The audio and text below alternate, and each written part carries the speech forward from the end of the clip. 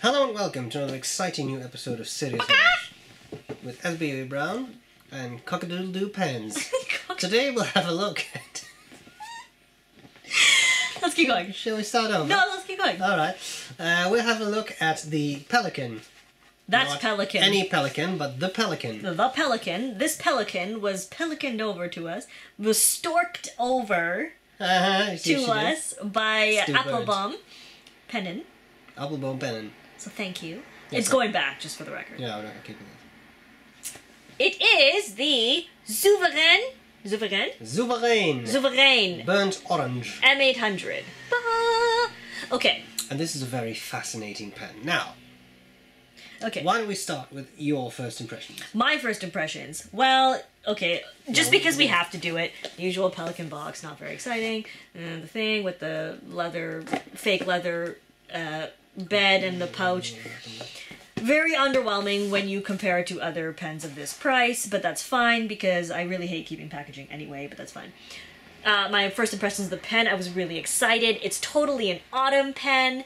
It's got fall colors. It's got like the brown cap and piston turning knob and section and the orange barrel. It's like leaves changing color and all that stuff. I don't even want to say this because it's so horrible, but it's like, oh, pumpkin spice latte. I don't even know because I haven't actually tasted one of those. I have no idea what it tastes like. Probably that pumpkin. First impressions were that it's very fall. It's very nice. It was released at a nice time, and I really like it. So, sorry, that was a terrifying first impression. No, I like it. It was very enthusiastic. It left a good first impression. I hate it. No, actually, I thought it was it is a nice pen. The M800 is... This is what I'm usually like, I'm sorry. The M800 is a pen that I Horrible. think is it's a nice model, it's a nice size, and, well, this is, of course, another M800. The orange is definitely nice. I was expecting something, for some reason, a little lighter. This is definitely a... But it is called burnt orange. Yeah, exactly. I think it's a pretty accurate... Yeah, probably, yeah. It's definitely nice. Now, what I like about it is that, at least to me, it doesn't look like cheap plastic. It is resin, so... It is cheap plastic. It is plastic. But it doesn't look... So bad. She had a lot of coffee, sorry. No, it didn't. I don't even know what's wrong with me. She had Just a lot of insanity. sugar. She had... So, it's... She had?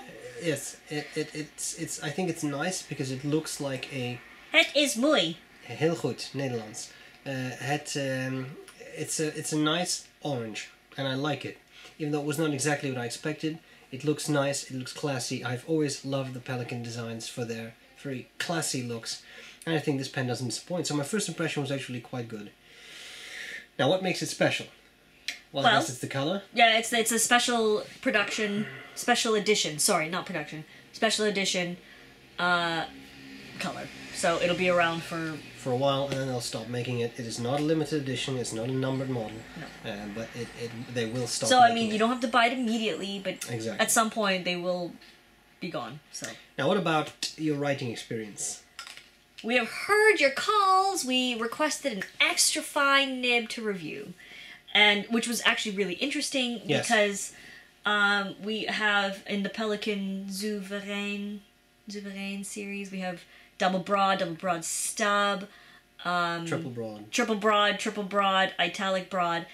So it is a reasonable request to have requested this from you guys and also for us to do this. So I wasn't sure what to expect, and I was actually really curious to try this. The first thing I noticed, I was like, wow, this looks really different to a triple broad. So there it is. Almost no tipping. Wow, it has a When lot you of compare tipping to when a you super compare it to a broad, triple yeah. broad. Yeah. Obviously a beautiful nib. Gave it a flush. And the writing experience. Okay.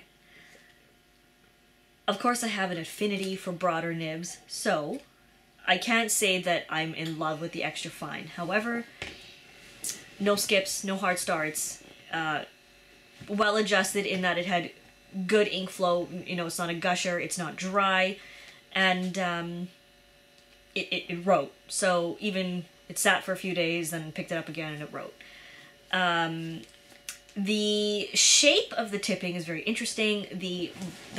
It is a round nib, but the ball of tipping seems to be, there you go, at the bottom of the nib there, and not, you can't really see anything on the end. So the writing angle I had to assume with this was very, like, low. I don't know if that makes any sense.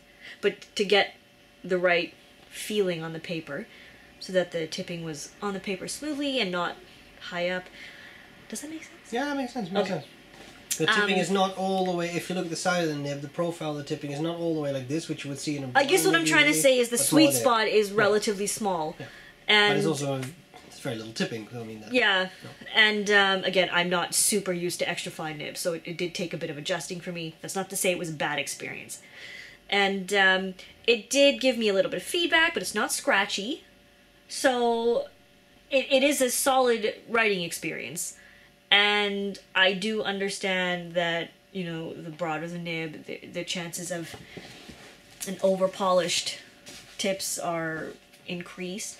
So I was not really surprised that this one wrote very well. And, I mean, it wrote. There were no issues with it. It's not... It's... When I compare it to the M1000 nibs, this one is much more firm. And when I also compare it to our other M800 nibs, it is on par with those ones. So I don't think it's abnormal in its stiffness.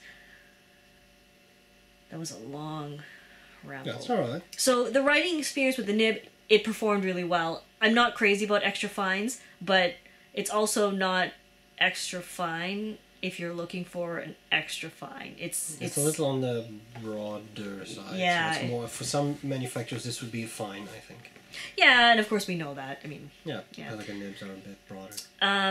As for the pen size, and like using it, I have no issues with it like this. It's no issues. And you can post it. It is a secure posting. It's not going to fall off or anything, but it becomes a little big for me. So for me, using it like this, it's great. Super comfortable. I mean, we have, I think, 2 M800s. Italic broad and the triple broad nib, and they're great. So for me, I really enjoy the M800 size. I rambled forever. No, you were just excited about the. Well, I was trying to explain the experience of someone who uses a lot of broad nibs, switching over to an extra fine. I don't know if I did.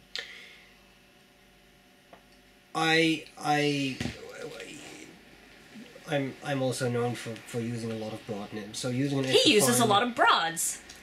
I didn't say that. Don't believe everything they tell you. This was interesting. This was not the first time I used a Pelikan extra fine. I have a vintage extra fine 400 NN. That totally does not count. No, but that indeed, that is a very different experience because that is a flex nib and this is definitely a pretty rigid nib. Also, that one is quite broken in, right? Because it's vintage. Yeah, so. It's definitely, so it is different. But this is an 18 karat. This is an 18 karat. Just in case you're wondering. It's a nice two-tone nib. I do think Pelikan makes very attractive nibs. Yep. And even though I feared for the, kind of feared for my life when I put this to the paper. That you thought the pen would spin around and stab you with its extra fineness? Because these things happen. I actually started to write and I thought, Brian the Lane and Basket. That's kind of like my exclamation for when interesting things happen. Sorry, Brian. I was actually very pleasantly surprised. Yeah. It's not nearly as horribly scratchy as I thought it would be. It's actually no, it's not scratchy. That's writes the thing. well. Yeah. It's smooth. Not as smooth as the triple broad, but it's smooth, especially for what you get. You do get a fine line. Again, I wouldn't say this is an extra fine. This is definitely not a needlepoint line for you, who you guys who are really. We get that question a lot. Well, I do. This is a if an extra fine me is too. a fine. So I think the rumors are true. Pelikan nibs run a bit on the broad side, but even so, I think it's very nice. It's a well-tuned nib, and because it doesn't have an excessive ink flow like a triple broad or something, it just keeps going. Also, it's great for pretty much anything, I mean, right? you fill out forms or whatever. But you can even use it on paper. I used it in my crappy paper notebooks, like moleskins and because it's much drier. Moleskina. I don't know. It's much drier. What so is that actually? That helps. So I think it's really good. Now, Moving on, because we've been talking for a long time. What do you love about it? Well, I really, really do like this color. And I am one of those people who covet the Mont Blanc Hemingway, and I cannot afford it and never will be able to afford it, so I just have to fantasize about it and buy other pens that look sort of like it. And I think this color is sort of like it, yeah. this color is pretty close, and the design of the pen, you know, from afar is similar. I think it's a very classy pen. I even think the color scheme, I mean, it is orange, but it is classy. Yeah. You know? Yeah. So, I mean, the tortoise, I love. The tortoiseshell ones I love, and they look great. But this one is really, the solid, it just looks really good. I like it. It does look good. I also love about Pelikans, you know, the interchangeable nibs. You can take the nib out to clean out the inside really well. I like that it's piston. I just think they're really good looking pens. They feel nice. What do I not like about it? Well, this one is pretty expensive, but we can go to that soon. But you kind of know that when you're buying an M800. You know you're not buying a cheap pen. Yeah, M1000 is the flagship pen, so the model below it is also going to be expensive. That's just the way it is. I think this goes for both of us. The one thing that we don't like about this pen. Or that kind of throws us. I think so. It does not have an ink window. No! Why? Well, I guess it would just ruin it. Or Yes. it would look too much like the Sailor Rialo. Yeah, but the orange one? The problem is, usually Pelikan has these stripe models, and then you have a stripe of the material, and then a clear strip, and then another stripe of the Yes. material. But this is just not no way to know. transparent. This is an opaque pen, so even if you have ink in this, you hold it, you know, you take a World War II searchlight and you put it behind, you can still not see through But also, this pen. it's such a heavy pen that you can't really gauge the ink level in it There's just by no way holding of it. telling. And is that a deal breaker? Well, to be honest, for me, it really isn't. But No. the problem is that you just have no idea how much ink you have left. No, So you no. have to. Yeah. I think if you want to use this, especially in a setting where running out of ink is a problem, like in, say, a lecture or in business meetings, you need to ink it up right before you use it.